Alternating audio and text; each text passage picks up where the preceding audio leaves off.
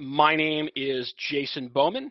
I'm an enrolled agent specializing primarily in IRS collections representation, and I've spent most of the past 7 years working on payroll tax representation in particular. Today's webinar is generously sponsored by Gusto, formerly Zen Payroll. And with us today, we happen to have Jake from Gusto. He is joining us on the webinar. And so, Jake, we definitely appreciate you being here. I'd like to give you a moment to introduce yourself, tell folks, just kind of the big picture overview of what Gusto can do for them. Yeah, thanks, Jason. Definitely appreciate it. Definitely a pleasure to be here. Always fun working with you and your team over at CPE Suite. Definitely appreciate you partnering with us for this webinar. Clearly happy to be here. In terms of who I am, just kind of set the stage. My name is Jake Hafner. I'm a California CPA. I work here at Gusto, again, formerly Zen Payroll, on our partner advising team. So I work with accountants, people in a position to either offer payroll or work with clients in payroll in some capacity. And so I spend most of my day working with clients and different partners and helping them determine how it makes the most sense in terms of being most efficient with payroll and how that works with their practice. So who is Gusto? We are a full-service payroll, benefits, and workers' comp provider. We are on a mission to help companies put people first. We currently work with over 2,000 different accounting firms across the nation, including 50% of the CPA practice advisors 40 under 40, and we are also working with tens of thousands of small businesses. So you can see this up on the slide here. Last year we won CPA Practice Advisors 2015 Reader's Choice Award. We're definitely on a mission to really change the whole ecosystem, and happy to be here again today to give you guys a little more information. Thanks, Jake. I appreciate that. Our course objectives for today are to discuss the enforcement priorities that are put out there by the Small Business Self-Employed Division of the IRS. These are the folks that I am most used to working with in regards to representation. Revenue officers out in the field collection personnel. SBSE is the division that they all work for. We're also going to discuss employer payroll tax responsibilities, of which there are many, many. We're going to take a look at payroll tax related penalties, as well as one of my personal favorite subjects, the trust fund recovery penalty assessment process.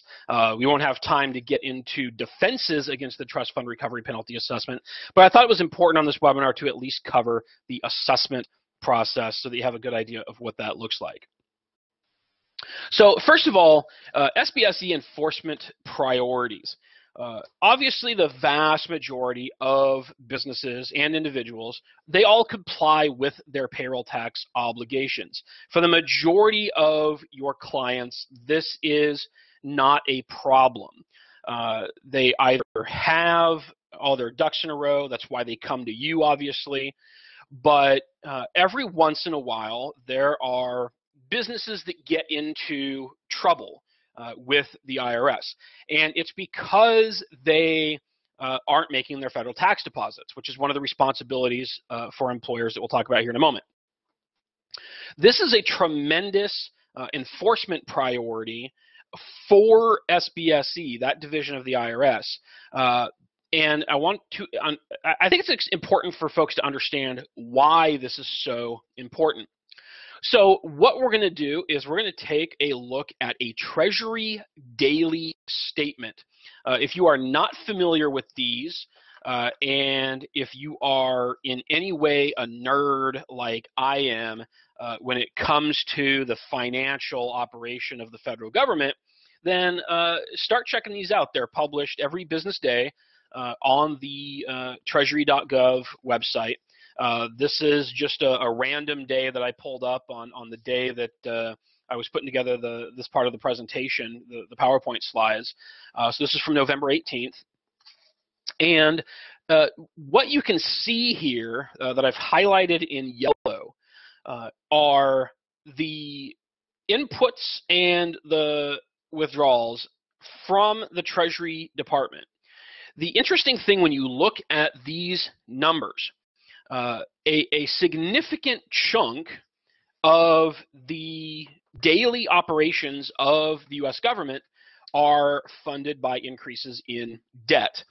This is something that we're all painfully aware of, and that the media obviously loves to talk about. The other aspect of this, though, that the media doesn't talk about is that these daily operations of the federal government are also heavily funded by federal tax deposits. These are payroll tax deposits from America's businesses.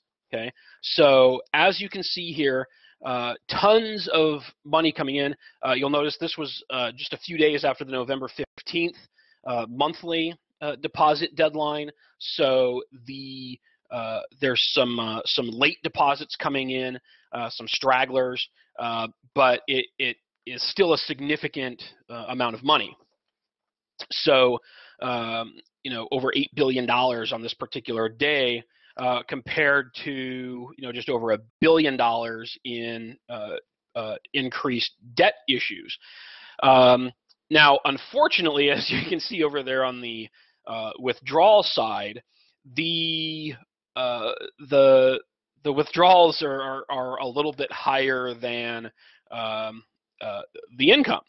But because of the fact that these federal tax deposits are such a profound driver of Treasury revenue, it stands to reason that they are very concerned about small businesses making these tax deposits. So that is why the payroll tax deposits are such a huge enforcement priority for the IRS through the SBSE division. It is time for our first polling question. This should be popping up on your screen. Which of the following services do you offer or advise on? Bookkeeping, tax services, payroll, workers' comp. What is the primary service that you offer and advise on? Give you a moment there. Votes are roaring in. So if you've never taken the time to look at the Treasury daily statements, I like to look at them every couple months just to kind of geek out on the numbers that are there, and it's very interesting to see where the money's going during certain times of the year, to see what programs are being funded. One of the interesting things on there is you can actually, on the Treasury daily statement, there's actually a transfer item from the Social Security Trust Fund to the general fund. So you can actually, anybody at any time can look and see exactly what the status of the Social Security Trust Fund is, as an example. So a lot of the kind of the political rhetoric that's out there in the media can simply be fact-checked by looking at the Treasury daily statements. All right, I'm going to go ahead and close off voting. It looks like the vast majority of folks primarily are offering tax services, which is to be expected. So let's take a look at employer responsibilities when it comes to payroll. First of all, and this is a big one, obviously, making proper determination of employee treatment. The government does not like it when a business tries to treat everybody as an independent contractor. This is something that we should all be familiar with already, but it never ceases to amaze me when I work with tax debt clients how many of them have done this improperly, either intentionally or unintentionally, for years and years. There's obviously the multi-point test that's kind of beyond the scope of today's presentation in order to determine whether somebody's an employer or not. But what it really boils down to is whether or not the employer is directing how, when, and where the worker is completing tasks. That is the kind of the one-sentence summation of the definition of an employee. So if the employer is telling the person when to show up, where to show up, and how to do their job, then that is definitely an employee. Employers are also responsible for completing the proper paperwork and doing the due diligence to make sure that somebody is eligible to be an employee. So obviously they have to check social security numbers, they have to complete I-9 paperwork, they have to complete new hire reporting. This is something that is done at the state level, but it's something that needs to be on the, a check the box sort of thing for every employer. You have to collect a completed W-4. Some employers that I have represented have mistakenly believed that the W-4 was optional, and it's not. It is part of the new hire process as mandated by the IRS, and the record-keeping requirements also specifically state that the W-4 must be maintained with the employee's personnel file. So don't skip out on completing the W-4. The next two might sound a little bit silly, but again, this is also an area where I have ran into some issues with clients that I've represented. They don't properly track the wages of their employees. Now, again, it might sound kind of silly. Why wouldn't you track wages? You've got to pay people, right? Well, if you have only a couple of people and the business owner is involved in the day-to-day operations of the business, they're out in the field, they're on construction sites, they're doing actual work, in the business, then, little things to them that aren't important, such as tracking hours, can kind of fall to the wayside. So a business is required by the IRS. It's a requirement. They have to have a system in place to track wages. And then, of course, you actually have to pay people. I'll tell you a brief story from my tax resolution days. I choose to no longer represent daycares. And the reason for that is because back in 2008, 2009, when I got into the tax profession, obviously it was right when the economic downturn was happening. That's how I ended up in bankruptcy myself. That's how I ended up changing careers from real estate to tax. I was a real estate broker and investor and lost my shirt, in the real estate crash. So lots of people were impacted by that. Well, so were state governments. And the interesting thing about daycares is that a lot of them rely on reimbursement from the state government for low-income childcare. Okay, the flip side of the coin is that when the state budgets are a mess, well, these daycare centers aren't necessarily getting paid on time every time. Several states in particular, I remember Illinois and Arizona were particularly hard hit, and they were often 6 to 8 months behind in paying these daycare centers, reimbursement for childcare for low-income families. Well, that obviously was not good for the daycare centers. That's not good for business when you're not getting paid for that length of time. It's not good for any business, but it's particularly bad for a business that cannot lay people off because they're required by state law to maintain minimum adult-child ratios. Okay, so these daycare centers were stuck between a rock and a hard place. They couldn't lay people off without fear of losing their state license to operate a daycare, and at the same time, they weren't getting paid by the state. And for the ones where low-income families represented a significant portion of their customer base, they were hosed is what it was. And so obviously they fell behind on paying payroll taxes, but also simply paying their staff. I worked with several clients that were multiple months behind on paying their staff. So in case your first reaction to the actually pay people part of the slide here is to scoff. Well, that is a very concrete example of a situation where a business is unable to pay people because of circumstances that are completely beyond their control.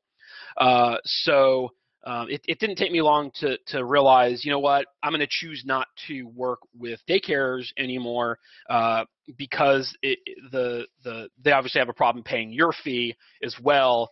And it can be very difficult to ever get paid for the work that you do for them. So I simply chose not to work with those clients anymore. Let's take a look at withholding requirements. Obviously, income taxes have to be withheld from paychecks, and obviously this is why we need the W-4 so that we know exactly how much to withhold. Employers are also responsible for withholding the employee's portion of Social Security and Medicare taxes. Nowadays, we have the additional Medicare tax withholding for individuals with incomes above $200,000, and then obviously also your state withholding requirements.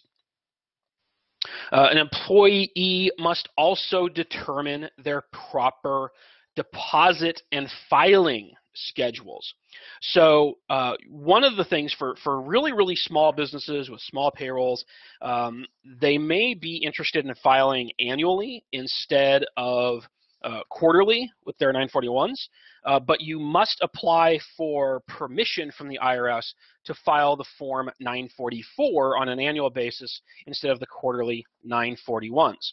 941 filers have the option of paying their taxes with the return, so on a quarterly basis if the tax is small enough, and annually if they get that 944 election at the whim of the IRS.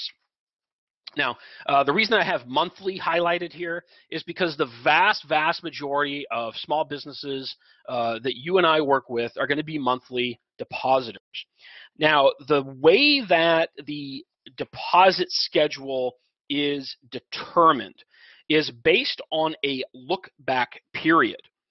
And the look-back period can be a little bit complicated to explain to a client. So this is one of those kind of value-added services that I recommend that you do yourself. Or if you're using a platform such as Gusto, they will actually do this for you, so you don't have to worry about it. But the way that the look-back period works for a 941 filer is to total up all the taxes that were reported on Forms 941 for a 4-quarter look-back period.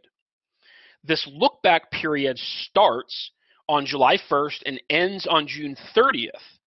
So for 2015, what you're looking at is a 4-quarter period that starts July 1st of 2013, actually, and runs through June 30th of 2014.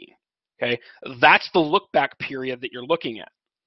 Now, if you add up the total tax that was due for those 4 quarters during that look-back period, and the number is $50,000 or less, then your client is a monthly depositor. If it's more than $50,000, then they are going to be a semi-weekly depositor. Monthly depositors have to deposit payroll taxes for a particular calendar month no later than the 15th of the following calendar month.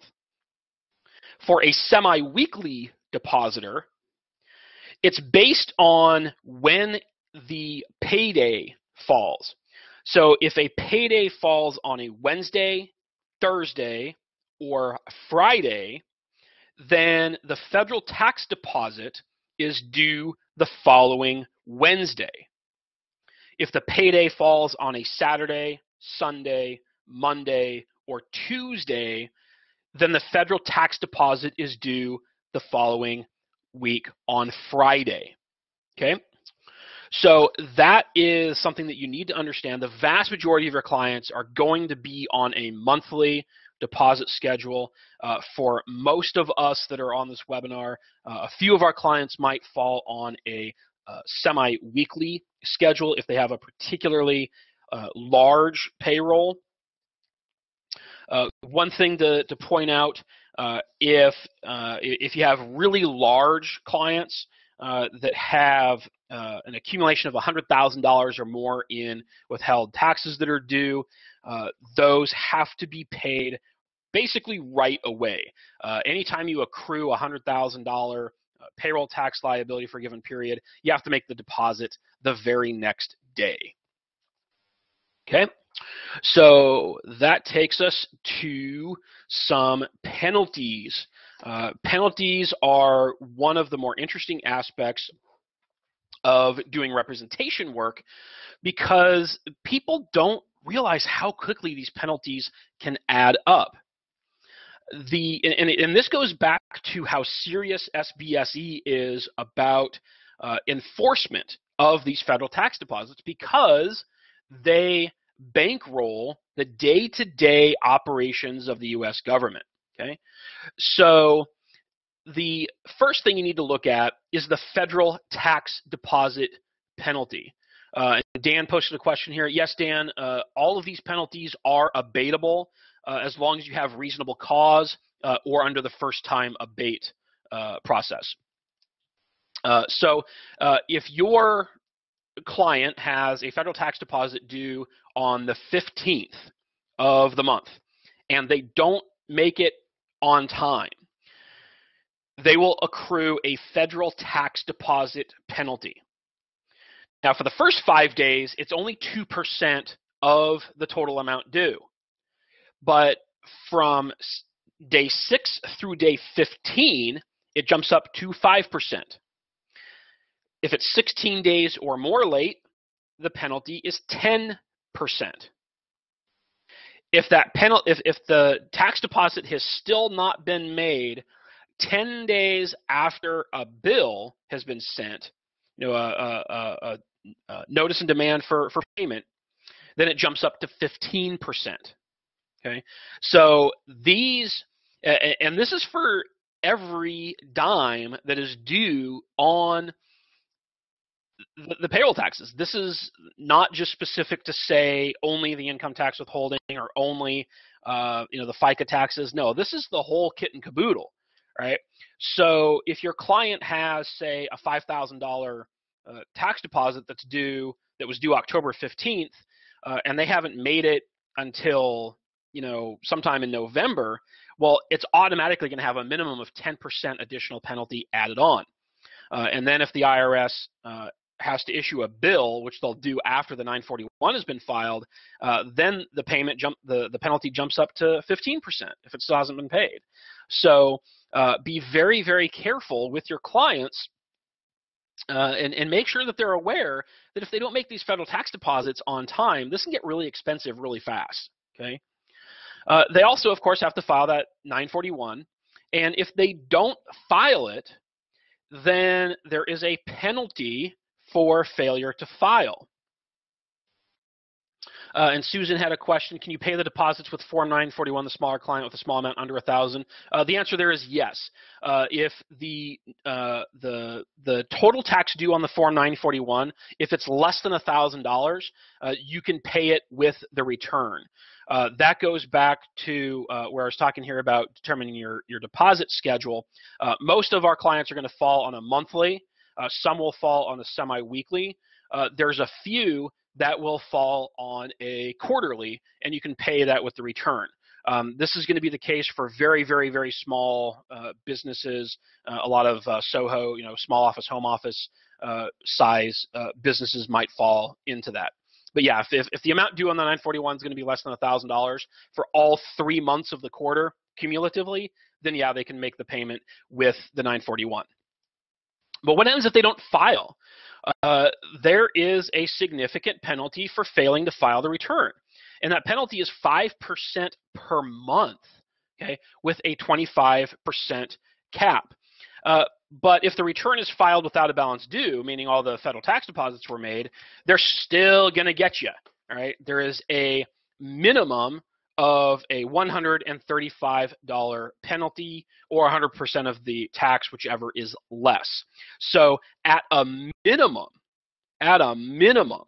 you're going to have this $135 or 100% of tax due penalty if you don't file on time. And remember, the 941 is due at the end of the month following the close of the quarter. If the 941 isn't fully paid, there's also going to be a failure to pay penalty that is 0.5% per month with a 25% cap. And this is on top of all the other penalties that we've already talked about. So the employer also has to file the unemployment tax return, the annual Form 940. And again, the same failure to file and failure to pay penalties also apply. Now, there's a lot of employers that completely forget about the 940. It's not even on their radar. They're not even aware of it. So this is one of the things that should be on your checklist as their accountant for double checking them and making sure that they're meeting all their responsibilities. And then, of course, we have the information returns that need to be filed, W-2s, W-3s, etc. And those also have their own failure to file penalties for those information returns. Lastly, records retention. All these things that you have to keep. Amounts and date of all payments. So you have to maintain records of payments that were made to employees for 4 years. Tip reporting, allocated tips, the fair market value of in-kind wages, the employee records such as name, address, what they did for you, their social, dates of employment, absentee records, all those W-4s. All of these things need to be kept for a period of 4 years. And we haven't even discussed state-level responsibilities. So beyond just the IRS, obviously, there's also the employer responsibilities at the state level, which is a whole other can of worms. If you're not in a situation, I'm fortunate to be in the state of Washington where we don't have state personal income tax. So, but if you're not so fortunate, then you're going to have to deal with state responsibilities. And obviously, this is far more reaching in some states than others. I'm going to throw up polling question number 2 here. I'm not going to take as much time. As you can tell, I like to give a lot of information and really get rolling on stuff. So I am about 3 minutes behind where I want to be. So here is poll number 2. To what extent do you offer payroll as a service today? I offer full service payroll. I only handle setup. I only handle payroll tax-related issues and compliance, which is what I do historically. I refer my clients to payroll providers or none of the above. In the past few years where I've been providing marketing and practice management assistance to accountants, one of the things that I've heard over and over and over again is that they don't want to provide payroll services because they don't think that it's profitable, or that there's too much risk involved, or that it's too much work for what they can charge for it. So, a quick question for you, Jake. How does Gusto help with managing all of these responsibilities that employers have? Yeah, definitely, Jason. Gusto, really at the core of our service, it's definitely helping employers manage those responsibilities in many, many different ways. Just to name a few, we automatically generate and file all new hire paperwork. So when an employer hires a new employee, there are many different rules for each state in terms of filing that new hire paperwork. We automatically do that on the back end every time you add a new employee to our system. Same goes with contractors. There's a number of contractors out there, a number of contractor regulations that require the reporting of new contractors as well. If you add a contractor to our system, if a state requires that, we will also report that directly with them. In terms of the different payroll tax codes out there, there are 18,000 across the country. It comes down to local, state, federal requirements. In our system, just by putting in the company locations that you work in and the employer addresses such as or the employee address of their home and work locations, we actually use our system and the geolocation technology to determine which payroll tax jurisdictional requirements you need to follow as an employer. And so we will automatically let you know which one of those that fall and are applicable to you in your business. And so we'll actually help you and lead you in the right direction and make sure that those things are all handled appropriately. We also help and calculate all the different tax amounts that you need to pay that goes along with each of those jurisdictional requirements. So we'll calculate that just based on the payroll data that you put into our system. And then once those are calculated and once those are determined, we will actually automatically generate and file all of those quarterly and annual returns again, whether we're talking about 940s, 941s, all that different stuff. We'll do that all automatically for you. Again, it depends on the local and state requirements. There's a lot that goes into it, and our system automatically determines those and files those on your behalf. And now the best thing about that, after we've done all of those filings and all those calculations, you can actually always access all the different forms that we file directly from your Gusto account just by logging in and pulling that from the forms section. So you always have that online repository there available.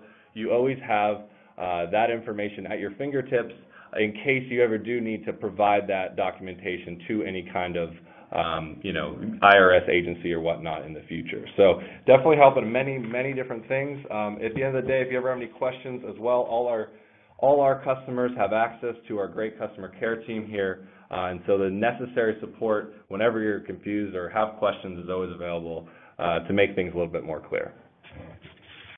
Awesome, Jake. Thanks for sharing all that. I mean, as a Gusto customer myself, those are the things that I love about your platform.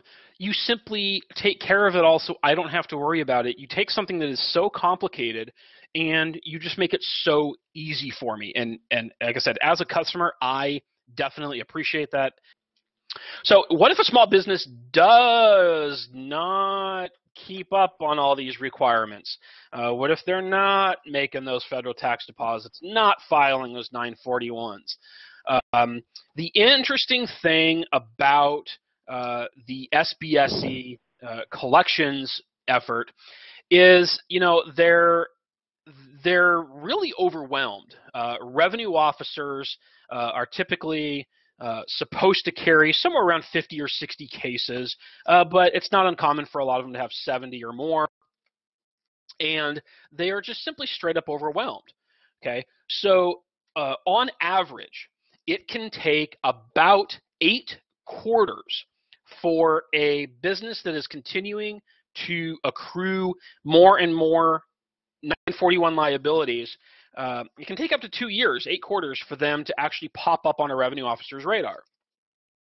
Okay, and so basically what these businesses discover is that by not paying the payroll taxes, it's obviously good for their cash flow, and then they realize pretty quickly that nobody's coming after them right away. And so it's the proverbial, frog in a cold pot of water, and then you turn on the heat and slowly boil the frog, versus if you throw the frog into boiling water, he'll just jump out, right? So this is the trend that a lot of businesses that get into trouble with their payroll taxes experience, because they don't see any initial enforcement action. Now, once a business is under enforced collections. That means that the government is coming after them for those unpaid payroll taxes. The question obviously is, what can they do? And as practitioners, there are tools at your disposal that you can use to go to bat on behalf of your client, okay? Now, for the most part, the same options that exist for resolving 1040 debts have counterparts on the 941 debt side, okay? There are some slight changes. For example, the guaranteed installment agreement for debts less than $10,000, that is only workable on the 1040 side. That does not exist for anything other than personal income taxes. Streamline installment agreements, those do exist over on the 941 side with some catches. So for the most part, the business has to be either closed or in the process of closing in order to be eligible for that streamline criteria installment agreement. Regular installment agreements also exist. Partial pay installment agreements also exist. If you're not familiar with the partial pay installment agreement, it's a very cool tool. It basically allows a business to pay on their obligations to the IRS up until the collection statute expiration date. The CSED is the end of the 10-year period that the IRS has by federal law to collect on the debt. Now, a partial pay installment agreement is going to require the full rubber glove treatment in regards to the financial probing that the IRS is going to conduct. That's what I mean by full financials. So there is no, just send a P&L and we'll base your installment agreement amount based on whatever that shows. No, they're going to do full asset verification. They're going to make an in-person site visit by a revenue officer to visually verify the presence of assets, etc. Make sure that the business isn't hiding, a private jet somewhere there in the office, right? That they're not stating on the 433B. The offer in compromise option, a lot of accountants don't realize that a business that is operating can file an offer in compromise, okay? OICs are not just for individuals. And oftentimes it is worth taking a look and seeing whether your client qualifies for the offer in compromise instead of doing the partial pay installment agreement. Now, all of these options here are going to require the trust fund recovery penalty be assessed against a responsible party, and we'll talk about that here in a moment. Now, there are special installment agreement options for operating businesses with employment tax debt, but because of time, we're only going to cover one of them, and that's the IBTF-IA. That's In Business Trust Fund Installment Agreement.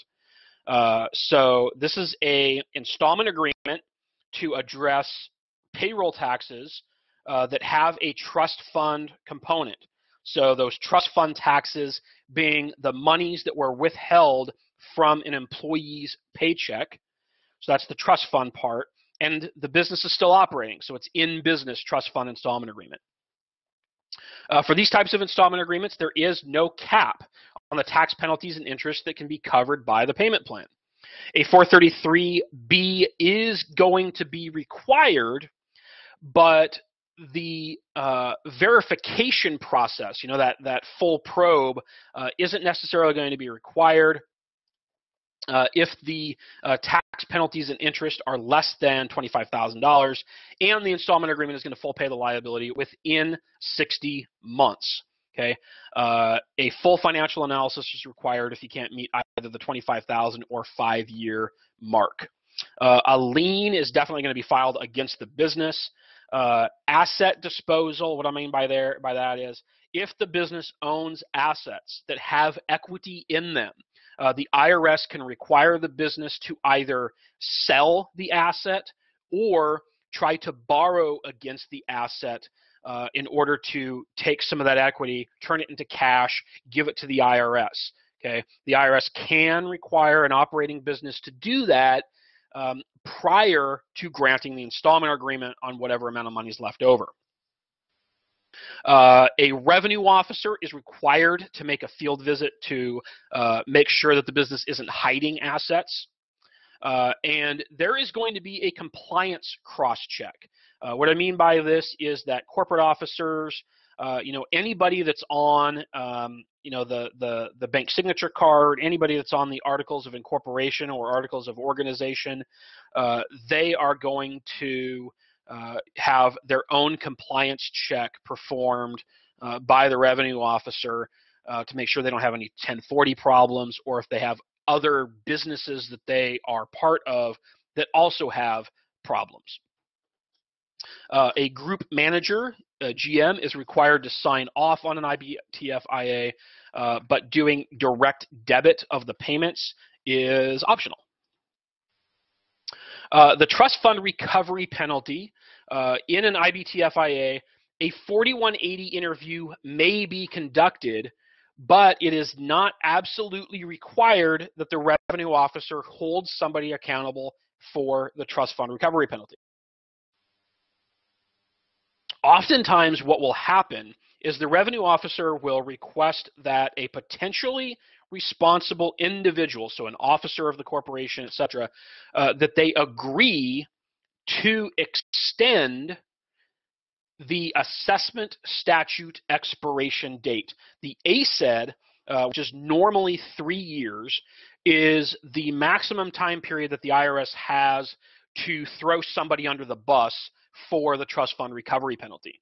Okay, so this is pretty common in situations where the IBTF-IA, so the business payments, are going to full pay the liability at least 1 year prior to the earliest assessment statute expiration date. So in other words, usually within 24 months is usually what we're talking about there.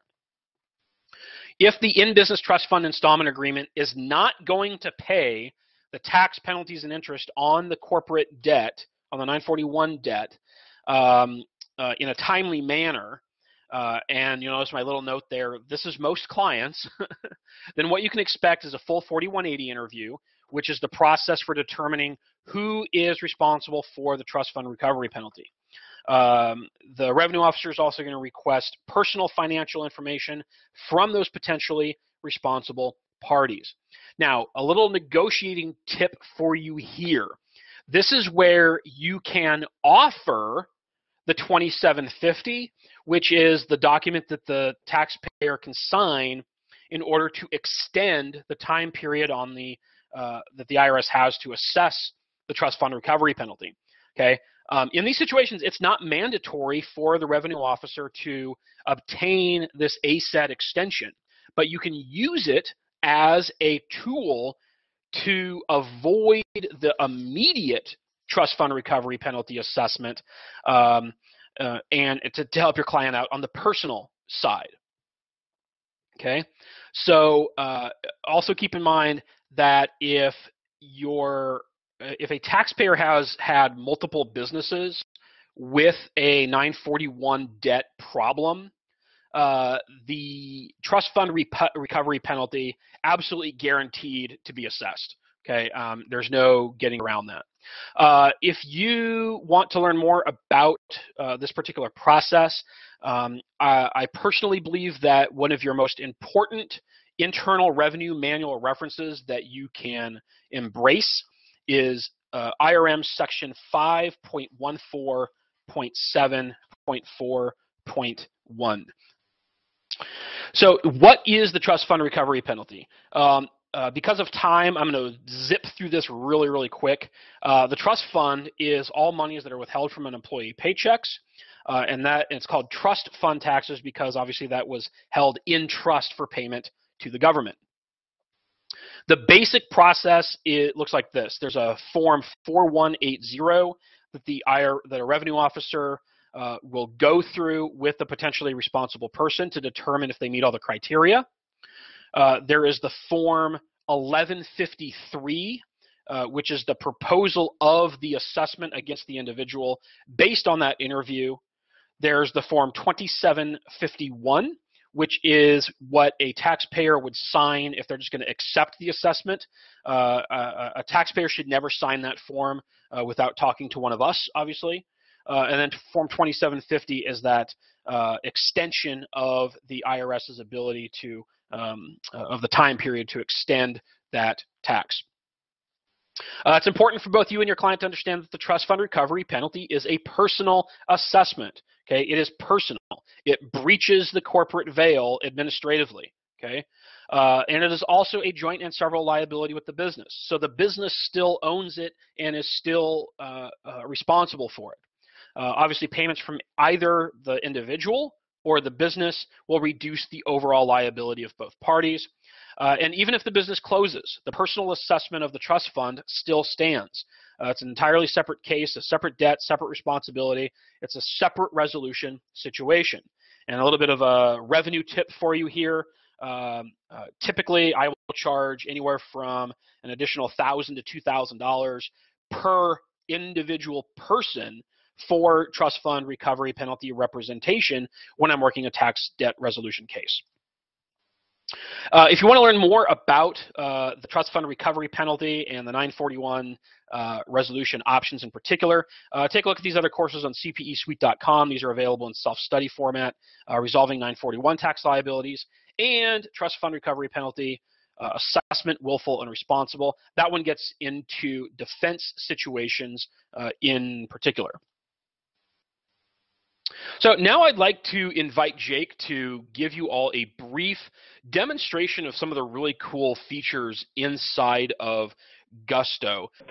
All right, so going to kick things off here, just like going to introduce me to do. I'm going to give you a quick walkthrough of what the Gusto platform looks like, kind of give you guys all a high-level overview and let you see what it looks like in practice. So my screen here that we're looking at is what we refer to as an accountant dashboard. This is the view that if you're an accountant user in our system, so you're either recommending our product to clients of yours or you're actually using our system as the engine behind your payroll service for your clients, you would have this one single login information where you'd be able to see all of your clients from one consolidated place. You'd see all your clients that are currently getting set up, as well as all of your clients that are actually currently up and running payroll with Gusto at the current time. See all the payroll deadlines here on the left. Very simple, easy, clean, simple and easy to follow there. So in order to actually start managing one of your specific clients, all you need to do is simply click on the particular company you want to look at. Takes you into what we now refer to as a single company dashboard. This is the view that any small business would have as soon as they log in. You as an accountant user would be able to click in and manage all of your clients that you actually currently have access to. So a couple things to highlight as we're going through. We've spent a lot of time trying to make payroll, our payroll system, very simple, clean, easy to use, very intuitive. There's a lot of responsibilities that come with payroll that you're clearly listening to now, and we will try to make a lot of those complexities out of sight, out of mind, but also in a way that you understand your responsibilities as well. So the most common thing that you're going to log in and do for any particular client is actually run a payroll. So we're going to highlight that right here up front and center with the to-do items. All you need to do is, intuitively enough, again, click on that to-do item, and we'll take you to this screen here that shows you all of your employees you have set up in the system, whether they're an hourly employee, a salaried employee. In order to update any hours, you just simply click in the box. You can see that the gross pay updates in real time. If you need to add any additional earnings, you just click in the respective box, as you can see here, whatever that might be, paycheck tips, cash tips, all relatively straightforward. You just put in the amounts you'd like into the respective box. If you'd want to control the payment method, you simply use this toggle button, whether that be paying by direct deposit, by check, or skipping a payroll altogether for this particular individual. Something I would highlight is we are a paperless company, so if you did want to pay an employee by check, we do have a check printing tool where you can print out a check on your own and distribute that to that respective employee. I will leave this as a check to kind of show you what that looks like in the overall process of Gusto. So after you've gone through and updated all this information, you would just press save and continue. You do have one last double check for accuracy purposes. You can see that here. We'll highlight everything yellow. Press it one more time. You do have the ability to also track vacation and sick days. This is a screen where for this respective pay period, you would actually update any hours taken for any respective employee. So you simply, again, click in the box, put the number in. It's going to show you the updated remaining balance for that respective employee. Very straightforward. Again, very, very simple. Now, something I would highlight here, we actually have a cool feature where if you actually fall into a jurisdiction where there is an employer responsibility to actually offer a time off policy, a minimum, so a lot of states require that, we have that directly built into our system where we'll actually post a to-do item highlighting that requirement, letting you know what those minimum requirements are so that way you are fully compliant and meeting those standards based on where you're actually doing business. So another value add, another way to make sure you're running your business properly. After you've updated this, you press save and submit one more time. Our system just takes a few seconds to calculate all the different tax amounts, as well as what I had mentioned earlier, the different net pay amounts for anyone you indicated needed to be paid by check. So this is a net check that you would need to write and then give to this respective employee. Relatively straightforward. Now, we will still handle all of the taxes for this individual. It's just simply the net pay. And that really is leading to the next screen here, which is the review of the payroll we had just run. You can see the summary of all the debits we'll be hitting the employer's bank account for. That includes the total direct deposit, the total employee and employer taxes, as well as any reimbursements that had been processed for this respective pay period. At this point, like I kind of said, we are a full-service payroll provider, and so we're going to debit for these respective amounts, and then we are going to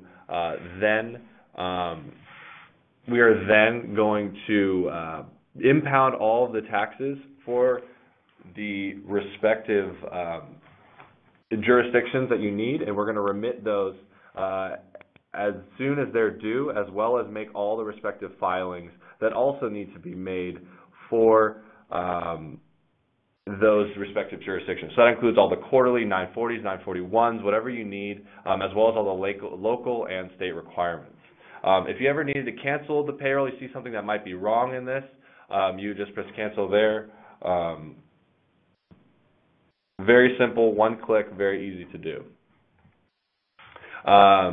You can see all more summary here. Very straightforward, very easy to do. Now, a couple other unique features that I always highlight in our system whenever I'm showing it to potential customers or people that wanted to learn more about our system is something that we refer to as autopilot. So you can see that here. What this really is if you have a company that is all direct deposit as well as all salary amounts, all you would need to do is press this button and we'll automatically pay those employees based on the pay schedule we have set up in our system, automatically impound all the taxes, as well as automatically remit all those taxes when they are due.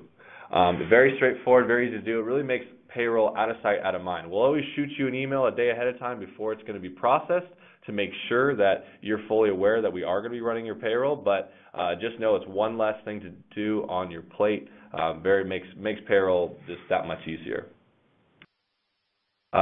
Another unique thing that I always highlight, and intuitively enough, if you ever need to manage any employee information, all you need to do is click on the Employees tab here, and you can see all the employee teams that you have set up in our system. But if you need to add a new employee, which is very common to in a payroll system, obviously, you would just add this new employee. You then put in their first name, last name, employee address, as well as the hire date, employee type, amount to pay, and then yes, email the employee requesting their details. And what this will do is actually have our system shoot an email to this employee inviting them to set up the rest of the information we'll need to process payroll for them on their own. And so from an administrator standpoint, it's a huge time-saving tool because this employee will then log in, and historically the administrator would have to key in all of that person's information, their home address, their social security number, their bank information, their W-4 information. Instead, that employee is going to be able to enter that all in themselves. And so that includes putting in their banking routing information for the direct deposit. That includes all of that information, so you don't have to do it as an administrator for that company. And really what this is an extension of is what we call the employee view in our system. And so every employee that is paid through the Gusto system will get their own individual login account for our system as well. And so they can actually manage those details in real time. They can go in here if they move, update their address. If they want to add a second bank account for direct deposit, they have that ability. If they want to change their original bank account for direct deposit, they have that ability as well. They can update their W-4 information. Once you do update that, we'll actually generate an electronic W-4, and that employee actually always has real-time ability to view that right here. And you can see this little note at the top that the W-2 is not ready yet for 2015. And so really what we're saying is once that is available, that W-2, it will be posted right here for that employee to pull electronically online. And so for you as an administrator of the company, you do not have to email that employee their W-2. You don't have to mail that employee their W-2. It's all going to be available online for that employee to pull themselves. It's completely compliant from all regulatory requirements, where you don't have to worry about making sure that that employee gets that W-2 because it's directly available from their own individual login portal. Another key thing to keep in mind here is that even if you have a dismissed employee, they're still going to maintain their individual login portal. So from that standpoint, there is a regulatory requirement to make sure you send off that W-2 for any dismissed employee. Now, we make that a lot easier. You don't have to track down that employee's current address or anything like that, even if you might have had let them go 9 months ago. You don't have to worry about getting their current address. Instead, if they ever come back to you and say, hey, I never got my W-2, you just say, well, it's always been available online for you to pull from the Gusto system. Just use your email address and password that you've got set up a while back.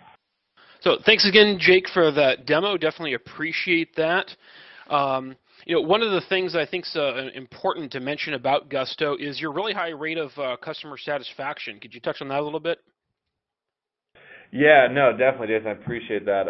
I mean, at the end of the day, payroll is a complex thing. I mean, I think a lot of that we talked about today is kind of reiterating that. And so it can be hard to satisfy all of our customers. We've been very fortunate and work really hard to make sure that we put the customers first. We've heavily invested in our customer care team. And so we know that payroll can be complex. As much as we've tried to use software to make things simpler, questions come up still. And so we have a great customer care team here, both in our San Francisco and Denver offices, and they're always available to answer support, or provide valuable support, answer questions.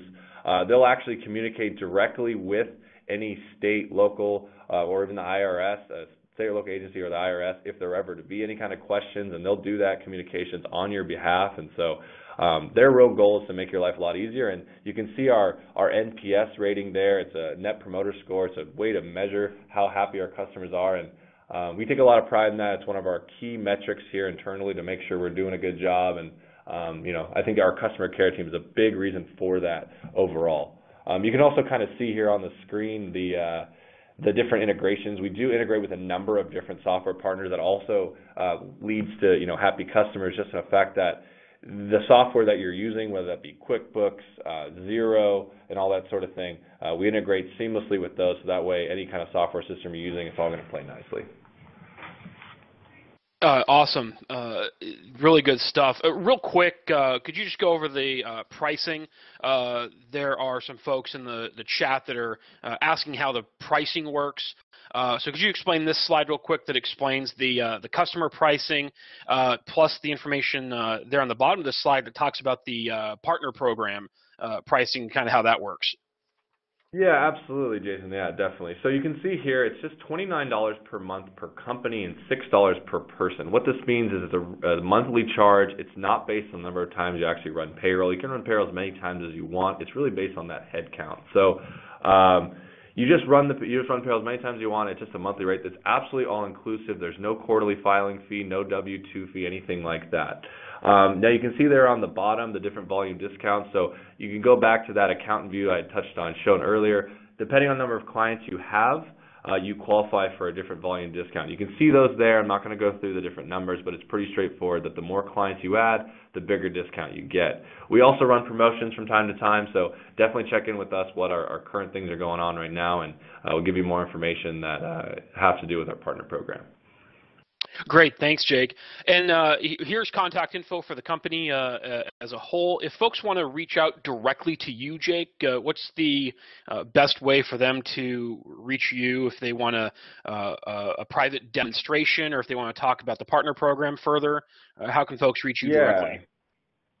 Yeah, absolutely. So all you need to do, really that information right up there is probably the best way. All that the advisor that will get directly routed to me or someone on my team, so definitely get you in touch with the right person. So if you have any questions and you'd like us to give you a personal demo, see how our system might work with you, any of your clients or your firm, whatever makes the most sense, please reach out. The advisor at gusto.com is definitely a great source, or just give us a call directly.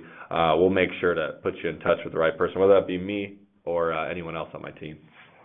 Awesome. Thank you so much, Jake. I appreciate you taking the time out of your day to be here with us. And thank you again to Gusto, formerly Zen Payroll, for sponsoring today's presentation. We are tight on time, so I want to go ahead and wrap up and put up polling question number 3. I'm going to leave this up for a very brief moment, so please, everybody, make sure that you get your vote in so that we can get that registered in the system so you can get your certificate of completion. So I'll leave that up for just a moment. So again, if you are on the phone, jump over to the computer so that you can answer the polling question. I'll leave that up for just another 15, 20 seconds or so here. And after today's webinar, I would really encourage you to check out Gusto's partner program, check out their product for your own payroll. I'm using them in my own business for payroll processing, and I have been extremely delighted with how easy the setup process was and how simple it is to actually run payroll. Literally, it takes something that's complicated, and it couldn't be any easier using Gusto's platform. So I'm going to go ahead and close down the polling question. Don't forget, in order to obtain your certificate of completion, you do need to have an account and a completed profile on cpesuite.com. You do have to have answered all 3 of today's polling questions, and you have to have been logged into the system for at least 50 minutes.